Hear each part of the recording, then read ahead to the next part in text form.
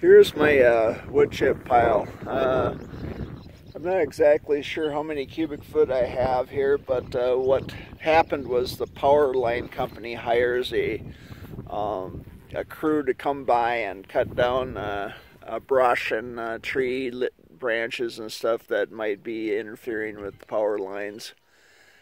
They take care of that, they grind it up, or they chop it up into small pieces with a wood chipper that they own and blow it into the truck. And I had offered them, they were hauling it clear to a town and then dumping it into a pile in town, a large pile in town, and then people could come and just get these wood chips for free. And I said, hey, you know, if you're in this area ever, feel free to use my yard to dump it in. I'll move it around and stuff. And they dump it in my front yard where I have the one garden close to that. And I'll just take and whenever they dump a load, I'll just take and move it up with my skid steer. Sometimes I've borrowed the neighbor's truck to dump the wood chips in, and then I just take and drive the truck back here and dump it. It has a hoist on it.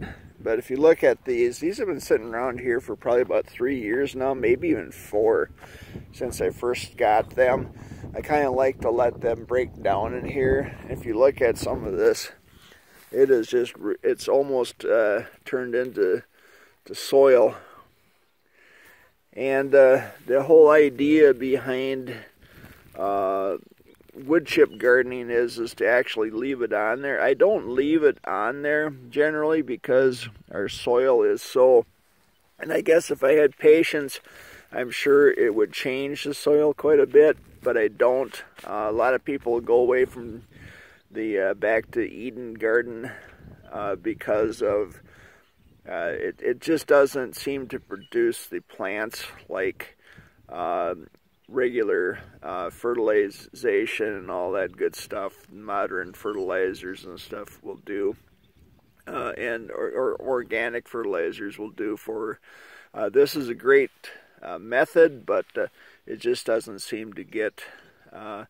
If you watch videos and stuff, for certain gardeners just don't seem to get this to work right. Some do.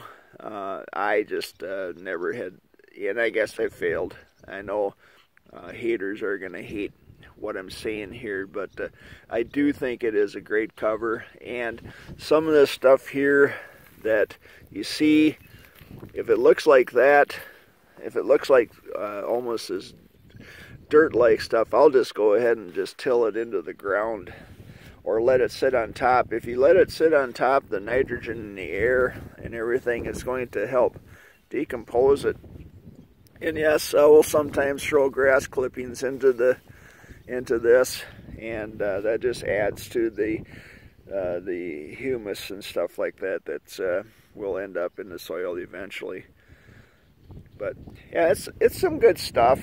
I don't argue that. I don't like it when it ends up with some of these bigger sticks, but eventually they'll break down too.